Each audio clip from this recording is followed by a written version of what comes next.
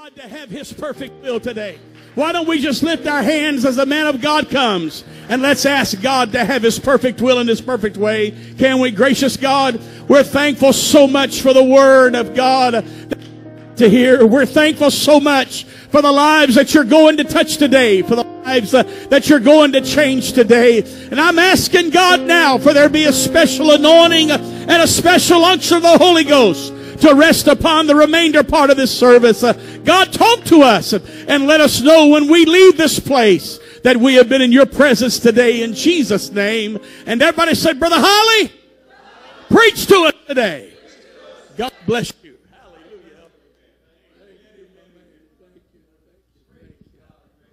Well, praise the Lord, everybody. Amen. Why don't you just turn around and grin at somebody? Amen. A merry heart doth good like a medicine. You may be seated. God bless you. What an honor. What an honor it is to be here today. I would pay honor to our longtime friend, Brother and Sister Markentale, and their son. Wow, he should have went ahead and preached. My Lord. He kept on. I'd have given him an offering, but since he stopped, I'm not going to give him anything. But to the music program, how good you mixed old songs with new songs, and I like all of that. You have a beautiful facility here. You have a beautiful spirit. Beautiful spirit comes from beautiful people. Amen. So we are thankful to be here. My first time to meet Brother Smith. I don't know why our paths haven't crossed through the years. I traveled all over the country. I preached many years ago for Brother Gamlin. I preached for Brother Hoyt. I preached for Brother Edwards. I preached for all these guys, but for some reason, I guess the Lord saves the best for last.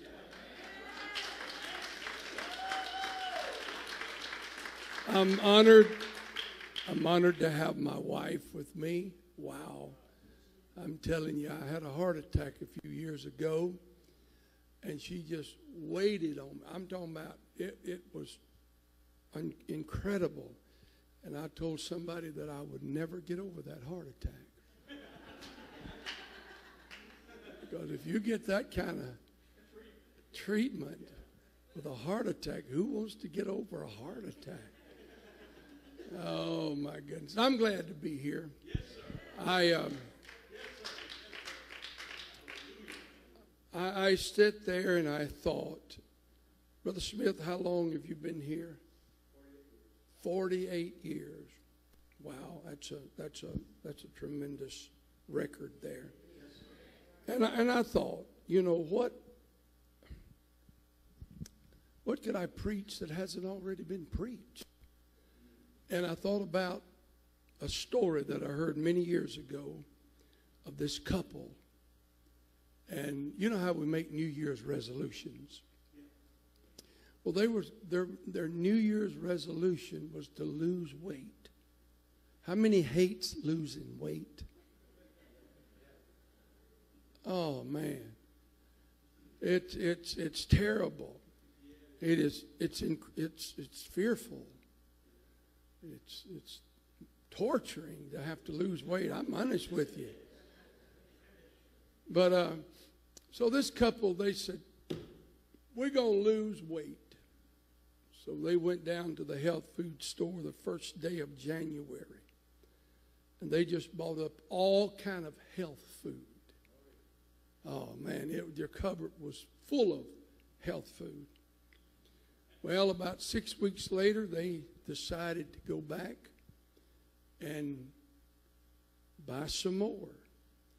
And when they walked in, there was a minor bird, a parakeet, in a cage. And it said, "You're fat." Well, they laughed about it and went on. A few weeks later, they came back and walked in, and that bird said, "You're fat."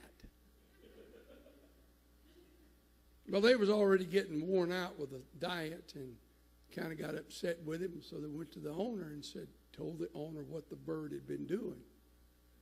So the owner went over there. He went over there and he opened the cage up, stuck his hand in there, and he just kind of slapped the little old bird a little bit. So about 4 or 5 weeks later, they came back in and they was wondering what the bird was going to do. So with Smith, they walked in, just kind of walked around and see what he would do. The bird just looked at him. They walked down one aisle, and just as they got ready to turn the corner, the bird said, "Wah! You know."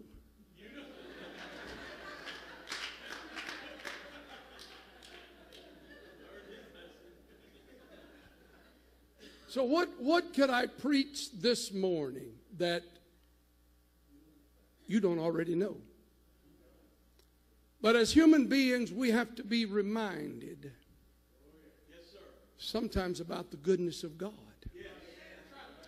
Especially when we're walking through some very uncomfortable situations. I want to encourage you today.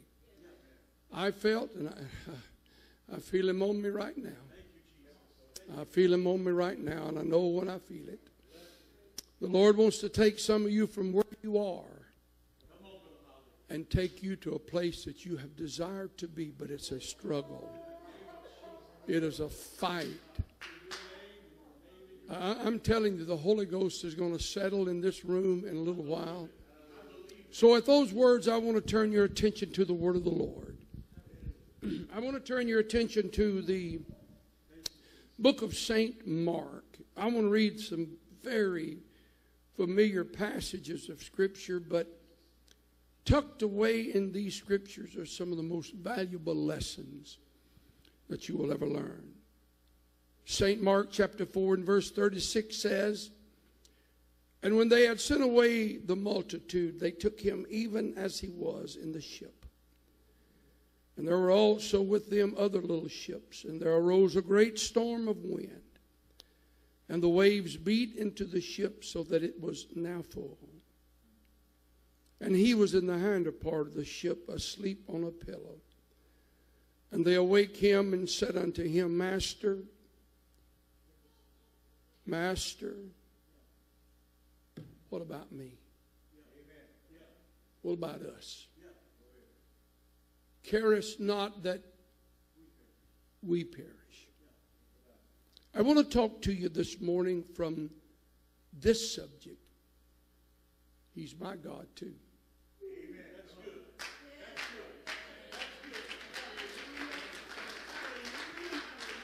You're not going to get all the blessings. I'm going to step into the arena, and I'm going to get what I need, because if he's your God, he's mine too. You can shout, I can shout. If you can lift your hands up in the midst of disaster, I can lift. He's my God too. Praise God. Whew. You may be seated. Lord bless you. Each of us as individuals,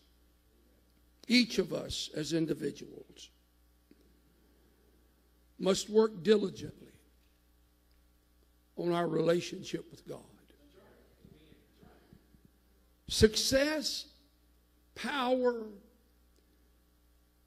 victory, and deliverance is not something that you accidentally have. You don't just stumble up on it one day and say, oh my goodness, I've got victory. No, it doesn't work that way. But it takes sure determination. It takes a purposed heart. It takes working diligently. It takes sacrifice. It takes sure determination. You and I must always understand that our relationship with God is spiritual. It is not because of the bread. It is not because of the loaves. It is not because of the fishes. It is not because of the miracles. It is because I want a relationship that when I do not have the bread, I still love him. Now, I'm going to preach tonight on a relationship, and I don't want to get too far into my message this morning with that. But I'm going to live for God when the bread's not being set on the table before me. That's my desire. I'm going to live for God when the sun is shining. But if I get up one day and the darkness has covered my life, I want to still be able to lift up my hands and say, hallelujah, anyhow. Amen. If I'm not feeling a miracle, I still want to be able to get up and come to church and say, I don't feel anything, but I know some stuff. I've walked through the valley today, but I believe God's got a mountaintop waiting for me. My relationship is spiritual. It's not based on anything that if I have or don't have. I know my relationship is going to be spiritual. Amen. When Jesus asked the question to the disciples, he said to them, who touched me? And did you know the disciples did not have a clue of what was going on or what had just happened? And they looked at him and said, now, Lord, we've had throngs of people around you all day long. And I've watched this one touch me. And I've watched that one touch you. So what do you mean? He said, but there was something happened. There was purpose in that touch. It was not just to be among the crowd and say, I saw something. But I'm going to tell you, I felt something leave out of me. It went somewhere to a need. I want to preach to somebody this morning that there is a touch that you can have that'll stop God right in his track. And he said, oh, angel, I want you to go down to her. I want you to go down to him. I want you to walk into this situation. I want you to walk into that situation. I want a miracle to happen today. I want something to change today. Praise God. Praise God. Praise God. People struggle. There are people in this building. And I do not brag when I say this, but the Lord has allowed me to preach all over our country. Everywhere I go, I preach to humanity. Humanity has problems. Some of you in this building this morning, it is easy for you to walk in with a Pepsodent smile on. It is easy for you to walk in and somebody say, how you doing? And you stick out your hand, Brother Smith, and say, oh, Pastor, I'm doing great. But down inside there is a struggle. Down inside there is a fight. Down inside there is a battle. And so our relationship with God has got to be spiritual. Now that does not mean that God's not concerned about our physical aspect. How many can lift your hand and say, God, Brother Holley, I have had miracles in my life before. How many has ever had a miracle?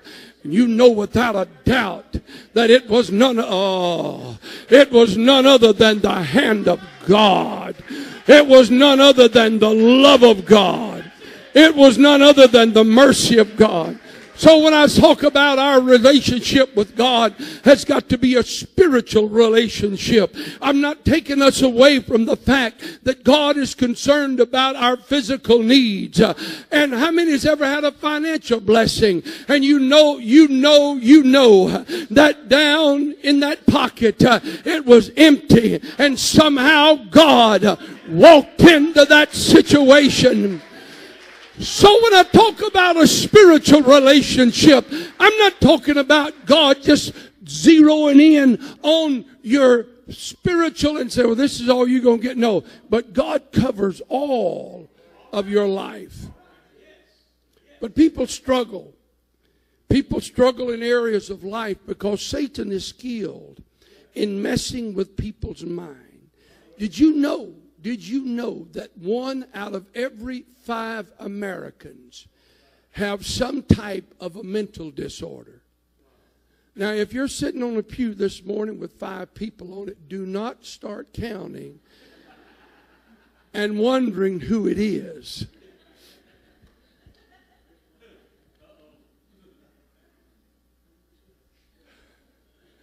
Did you know that 75%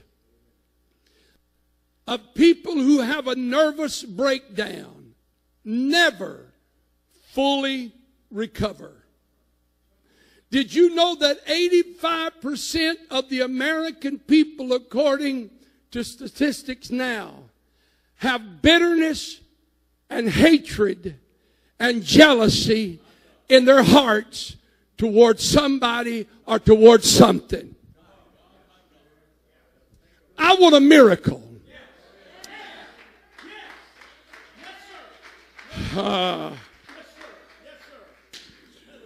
Brother Markentel, my miracle is more important to me than my bitterness. See, you got to make some room for God. Well, Brother Holley, you don't know what they did. I don't care what they did.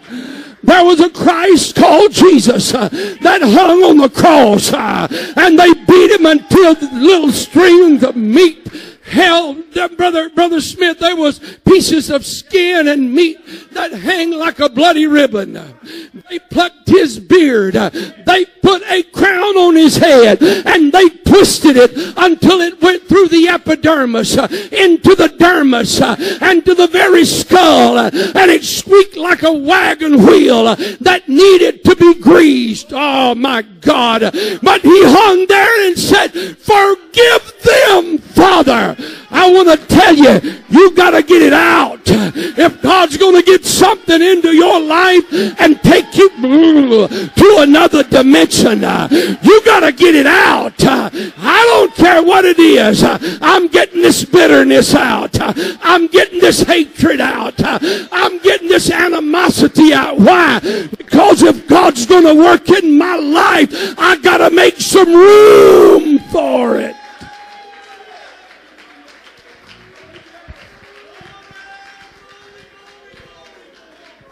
Praise God.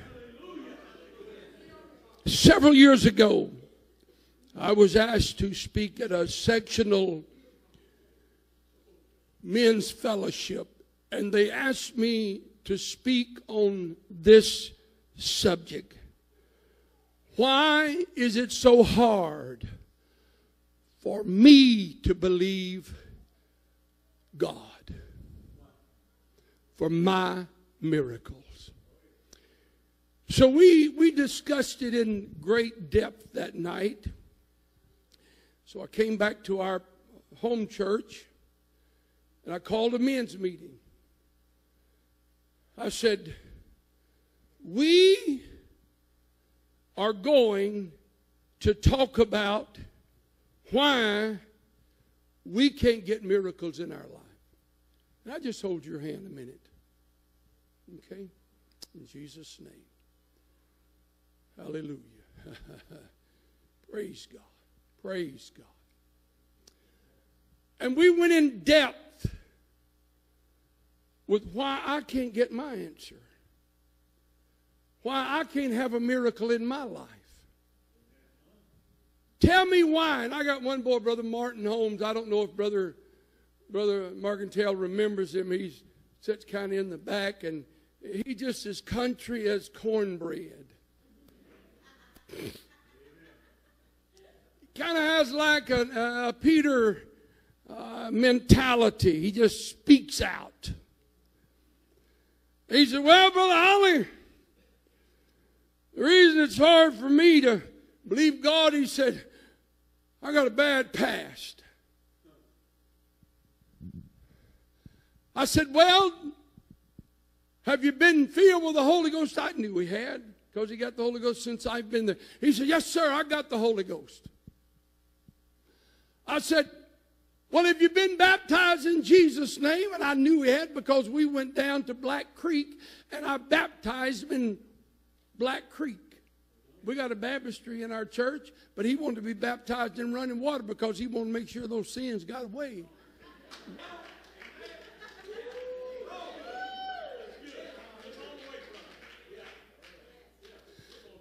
I said, Brother Martin, have you spoken? Oh, yes, sir. I have. I said, well, you're dealing with something that's already under the blood. I want to tell some of you in this building this morning that your sins of the past is under the blood.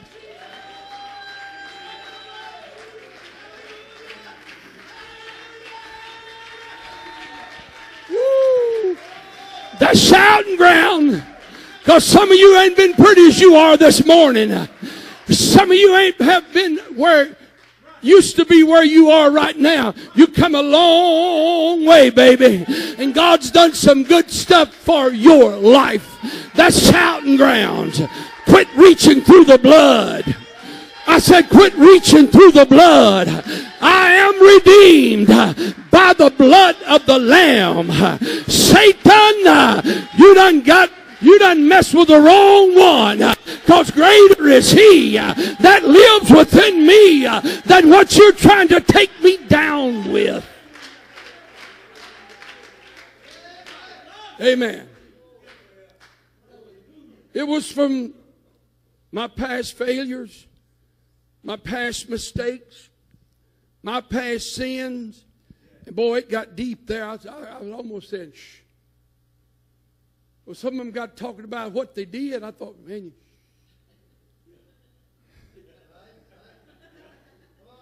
oh, y'all are laughing at me right now. But I guarantee you, you could stand up and I'd have to go, shh, to you too. Because some has brought you, for God has brought some of you a long, long, long way. Can I tell you this morning that when you see me shouting, I'm not only shouting for what God's given me, but I'm going to shout because of what God's taken away from me. Because you don't know like I know what He's done for me. You don't know like I know. What has He done? He filled me with the Holy Ghost. That's what He's done for me.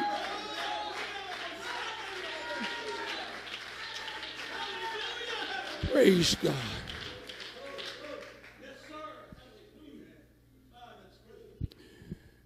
And so what happens in these situations is that we get to looking back over how bad we was. And I'm just going to bring it on down. Sometimes we can do some stupid stuff when we get the Holy Ghost. Dumb.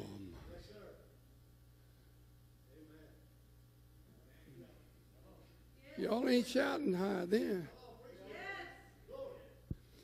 And simply because we have thoughts. Brother Martin said, Brother Holley, you wouldn't believe some of the thoughts I have. I'm trying to get on. Brother Martin, you just shut your mouth up.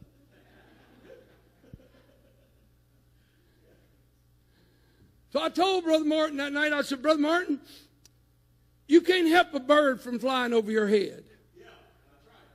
But you can keep that bird from building a nest in your hair. The devil's going to put thoughts in your mind. The devil's going to put ideas in your mind. The devil's going to put temptations before you. The devil's going to come and try to fight you every time. Some of the worst fusses you'll ever have with your husband and wife and children are right before you come to church.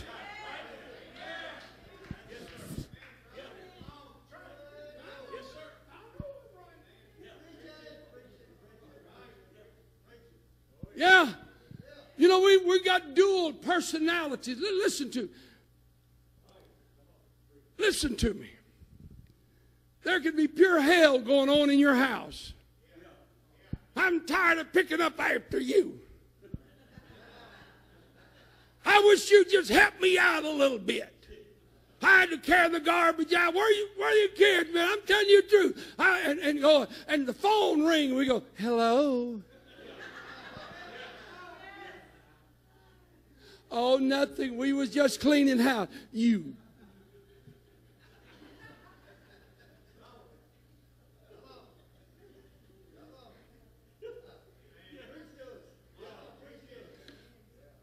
And with us living in what we call this flesh, sometimes it's hard to believe that there is a God that can look beyond our faults and see every need and see every situation. I want to preach to you this morning that He's still your God in the middle of your mess.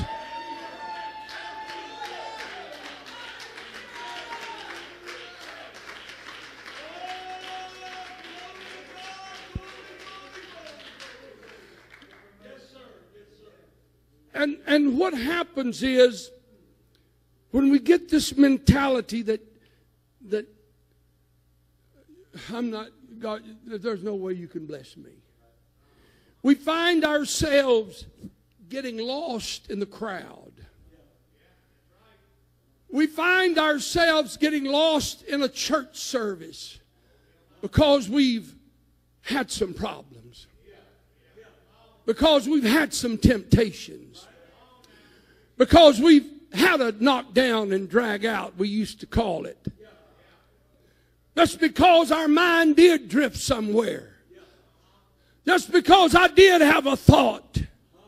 I have a preacher friend, and he said many years ago as a boy, he was living for God. Two of his brothers was not living for God. And he said he walked by their door, and he seen one of them stick something between the mattresses. So they left, and him, curiosity went in there, and he pulled out the book. And it was a Playboy magazine. And he said he saw a picture that literally startled him, and he threw that magazine back.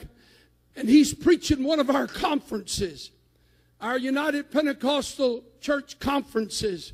And he is sitting on the pew or the seat, waiting for them to turn a service over to him that he's going to be preaching to 20,000 people or maybe plus.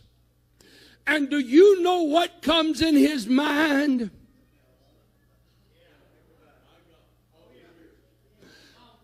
That picture that he had seen when he was a little boy.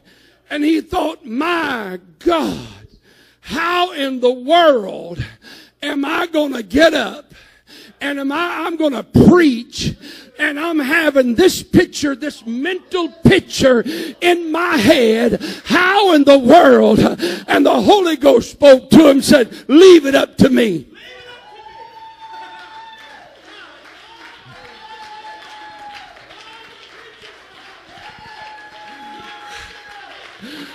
Can I tell somebody that you need to put some stuff in the hands of God and let Him take care of it all?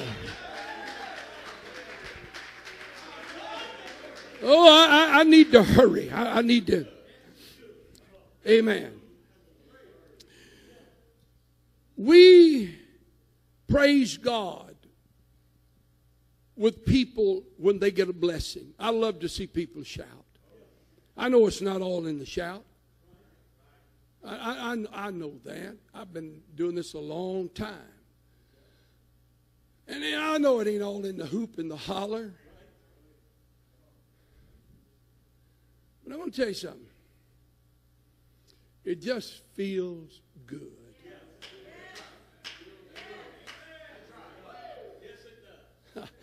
When I tell you, it just feels. I was preaching just a few nights ago at a place, and the Holy Ghost was moved. I wish I just felt like doing the moonwalk. And like to kill my ankles when I did it. You know what? You get in the presence of stuff that makes you feel bad all the time. You get up in the morning, you look at oh Lord, another long day. Or maybe there's a family situation. Maybe the boys left home. Maybe the son. Maybe they're all scattered from here to there. And you get up and there's so much bad stuff. Oh, but when you start thinking about the goodness of God, you ought to step into it. Because He's your God too. Oh, let me hurry just a little bit. Mike, come on, praise him one more time. All over the building, say, thank you, Jesus. Thank you, Jesus. Thank you, Jesus.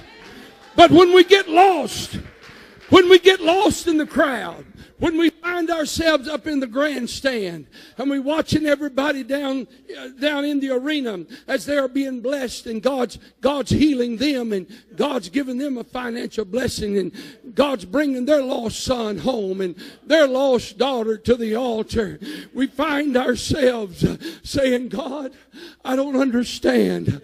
I've tried. I know I've made a lot of mistakes. I know I've messed up from time to time. But God, and I rejoice with brother so-and-so and sister so-and-so. And I give praise with them and along with them because of what you're doing.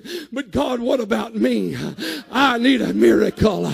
I need a touch. How I'd love, oh, I feel it. Can I tell you that your son is not out of reach? Can I tell you that your daughter is not out of reach? Because when the storm gets bad enough, oh, don't ever forget he's in the boat. And if you'll get a hold of him and say, Lord, you're my God too. I'm telling you, he will stand and he will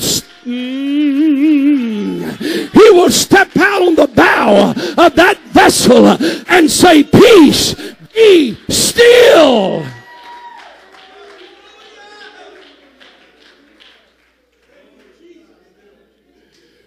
We have more today than we've ever had before. And yet there's more unhappiness in people. There's more unrest in people. I want you to just turn to somebody and say, there's something wrong. Come on. If it's by your eye, you need to look in their eye. Look him and there's something wrong. There's something wrong. Amen. We have word about our sicknesses. We have word about our finances. We have word about our family. We have word about our situations. We have beat our altars. We have wallowed in the floor. And we come up saying, God, I guess this is the way God meant for me to be the rest of my life. This may be just the thorn in the flesh. You ever heard that? We have allowed our feelings to dictate to us our life. I have a man, he hadn't been able to be in church for some times. I call him Brother E. His name is A.E. Meadows. Brother E has had a stroke. He can't walk. He's in a wheelchair. You can walk by him and say, Brother E, how you doing? And he'll look at me and say, just right. I mean, I don't care if he just got out of the hospital. I don't care if he's in pain. I don't care what's going on. He said, just right. Just right. Just right. Somebody say it with me. Just right. What are you saying, Brother Holley? When you've got God in your boat, don't you let that thing dictate to you and say, oh, you want, oh. Don't you let your situation dictate to you. Don't you let that sickness dictate. Don't you let that circumstance dictate to you how you feel when you come to church. We let our problems dictate to us how we come to church. I don't want to be ugly. Somebody asked me the other day, said, Brother Holley said, how did you stay at that church 34 years? I said, well, it wasn't because I did stupid things. I tried to use a little sense. I love people and all of that. But it doesn't take me but just walk into the platform. I don't have to be preaching. I don't have to have the anointing on me. I can look out across my congregation and I can tell you, if somebody's had a bad hair day.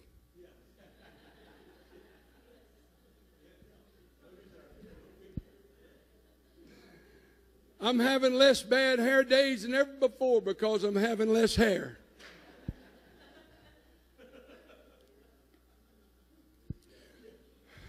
So we allow the situation, the circumstance, the finances, whatever it is, to dictate to us when we come to church.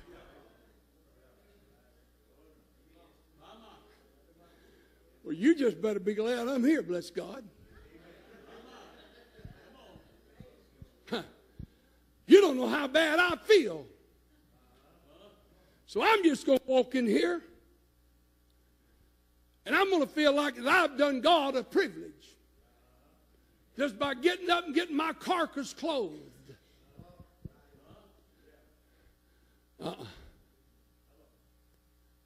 That little woman with the issue of blood, she was sick for 12 years. She had to push through the crowd. She had to be knocked around. She no doubt was weak. She no doubt had some pain going on. She no doubt was in one of the worst conditions because she'd spent all of her money and nothing had gotten any better.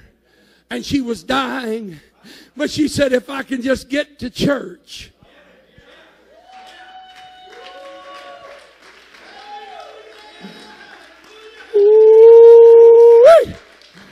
If I can just get in the presence of God, I'll get my spring back. I'll be all right. I'll get my shout back. I know I've been sad for a little bit, but I feel something springing up. I'm about to get up. I may not touch him the first time, but I'm going to reach out again. I may not feel it the first few minutes, but somebody is going to have to try to shut me up, because I'm not shutting up today, because I've got to have a miracle. Praise God. We have allowed our feelings, everybody say my feelings.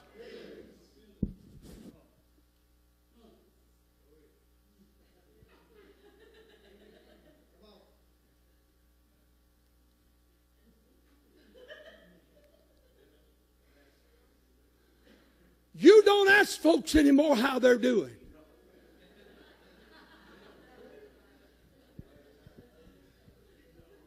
I've learned, hi, ho, ho, I'm gone.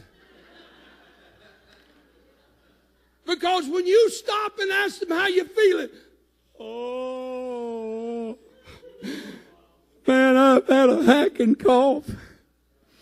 I've had indigestion in the lower tract. I've had diarrhea.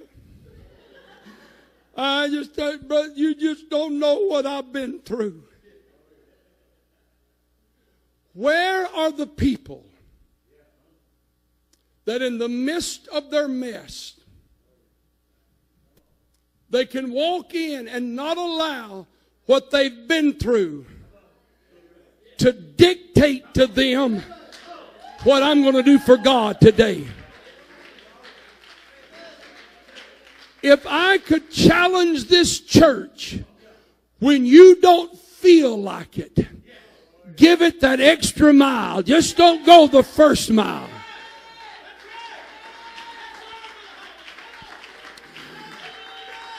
I don't feel it. I don't see it. I don't understand it. But I tell you what I am going to do. I'm going to shout tonight if nobody else shouts. I'm going to praise God if nobody else lifts their hands. I'm going to have a breakthrough. Church, this church cannot hold the people that God... Oh, y'all got to hear me when I'm about to say this. This church cannot hold the people that God wants to give this church. Don't shout about that. Just hush a minute. But they're not going to come in to a church where everybody's got more problems than they've got.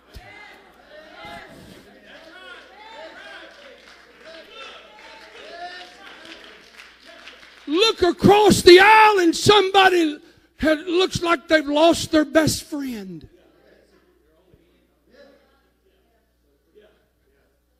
Watch a congregation that's twice dead and plucked up by the roots. But they want something that'll deliver them from that alcohol.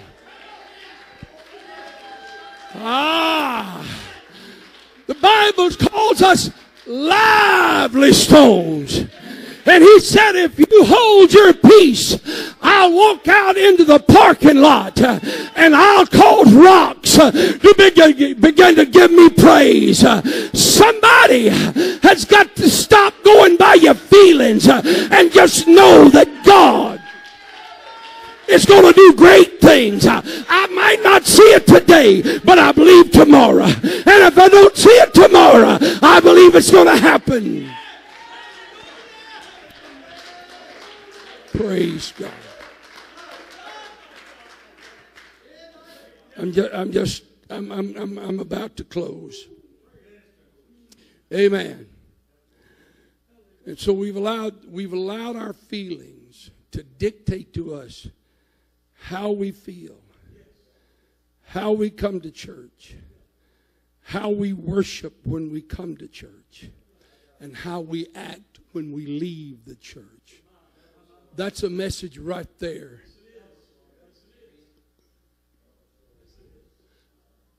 Amen. And I won't get into that.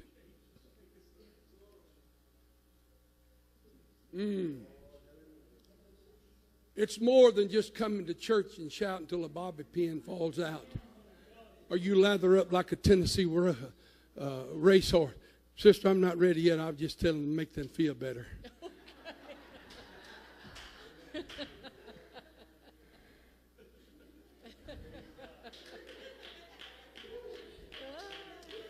Brother Smith, when my foot steps outside these doors, I should be a threat to the devil.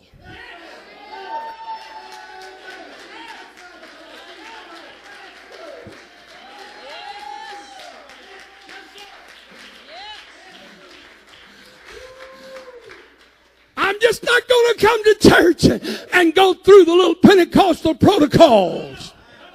But when I leave this place, devil, you're not staying in my house. I'll anoint every door in my home. I'll cast out every spirit. You're not going to get in the car with me no more. You're not going to follow me to my job.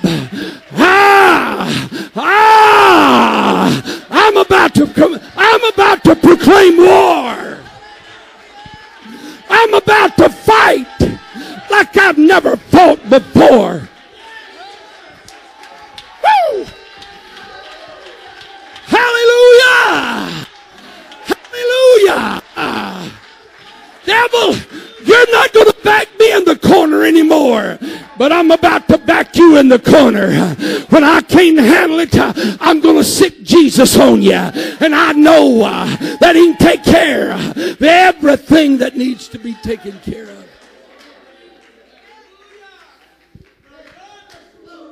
You may be seated. Just a few days ago, I read the account of Calvary. Oh, it's tremendous when you open your heart and read. It's almost unbelievable, and it's almost too amazing to believe everything. There was 3 on the hillside. They were all were going to be crucified. One on the left looked at Jesus, and he said, if you are who you say you are, why don't you get me out of my mess? And can I tell you that there's a lot of folks, and I'm not saying this church, they're all back in my home church. Every one of them. But there are folks in my church, all they want God to do is get them out of a mess. Many of them are inflicted by their own doings. So one of them said, if you're who you are, Brother Markdale, if God's what you say He is, you get up there and preach, God can deliver. If He is, why don't you do it? And all we want is something to scratch our ego. And I want to say this, and I'm not being ugly. Turn to somebody and say, he ain't ugly. Thank you.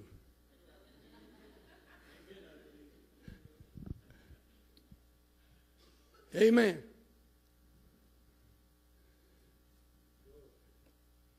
You have got to understand that living for God is more than getting you out of trouble. You see, a lot of people want connections with the church, but not many people want commitment to the church. I'm preaching to some of you in here, and if those that not here was here, I'd preach to them too. That you just can't want the 5 loaves and the 2 fishes. You got to walk when you don't feel Him. You got to walk when everything's down. But that is not the point. You got to have a right spirit when you face your situations.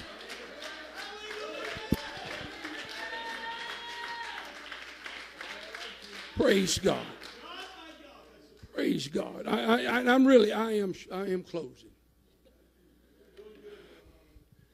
But one on the right got a revelation. You know what we need? We need a fresh revelation and a fresh rebirth of what this thing is all about. It ain't about you.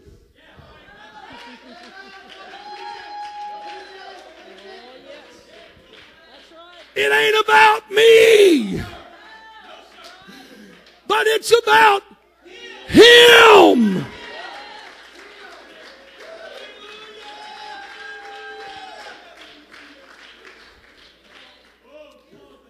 And that one on the right got a revelation. And he said, he kind of hushed the other one up. He said, hey, bud, shut up. Now that would be in Mississippi language. Just shut up. That's pretty blunt, isn't it? Just shut up. What does that mean? Shut up!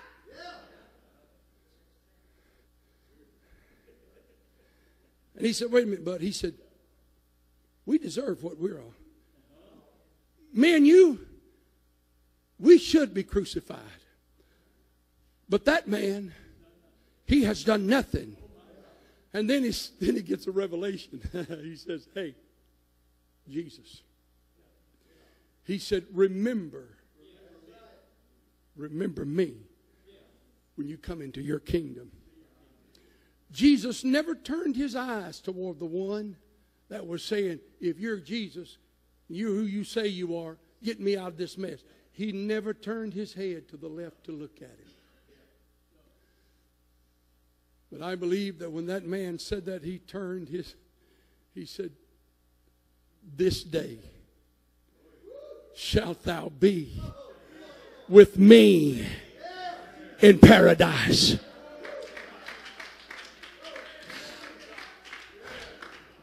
Brother Mercantile, I can't help but believe that somewhere Brother Smith, I believe somewhere he was in the crowd when a blinded eye was open. He may have been walking down the cobblestone streets when they stopped the funeral procession. He said, get up, boy. You're the only child your mama's got. Get up, go home with her. And something in him said, he's going to be my God today. You can spit on the ground, make a spittle of clay, and touch the blinded eyes. But today you're going to be my God. See, you got to get him out of the past, and you got to get him out of the future, and you got to pull him right into right now. There is nothing. There is nothing. Everybody say it with me. There is nothing that my God If He's done it for others, right now I'm believing God. Oh my God, have mercy. Let me close. Got a revelation of who Jesus was. 3 of them. One of them died in sin.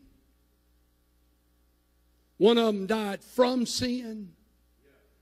And one of them died for sin.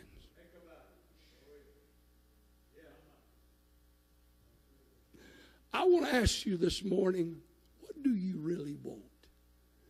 Do you want just the Pentecostal traditions? And I've been raised in all my life. I slept under pews, old slat pews. I watched them shout. Mama laid me on a blanket. That's how long I've been in the church, Brother Smith. And those old floors, they'd get to shouting and you could see dust literally coming up from the cracks.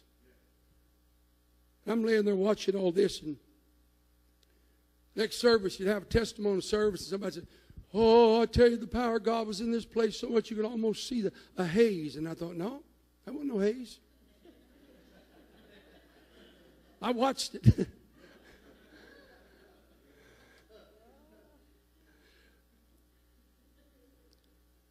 I've been raised in this. I know how to shiver a little bit when I don't feel very much.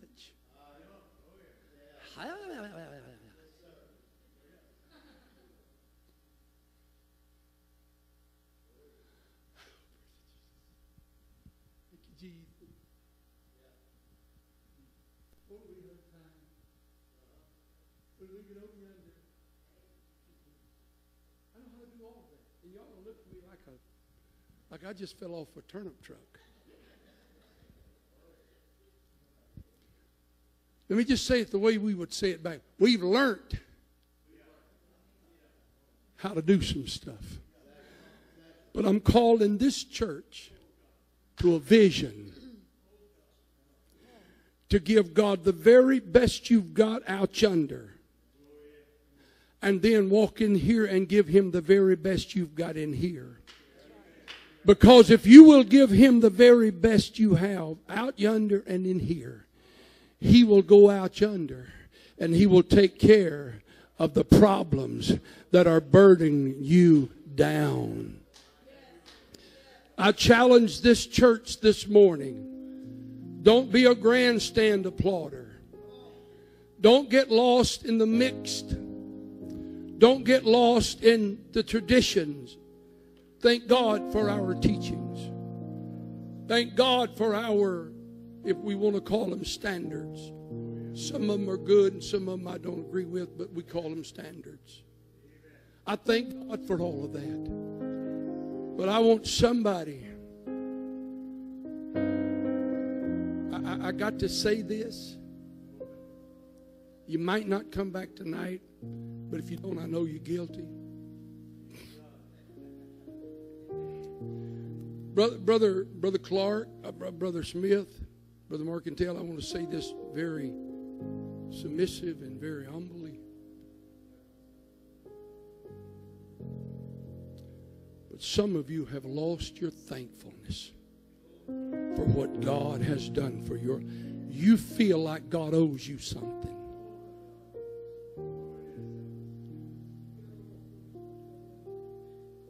I want to say that again. Some of you, you've lost your thankfulness and you feel like they owe you something. They owe you something. They owe you, and God owes you something. And if you don't get what you think you are deserving of, you get your nest all messed up. But the Holy Ghost is telling me to tell you right now, if you will become thankful, and I give you the scripture. David said, I will enter His gates with what? And I will enter His courts with praise. Now, why did he say it like that? You show me a person that is really thankful for God. I will show you a person you can't keep their hands down.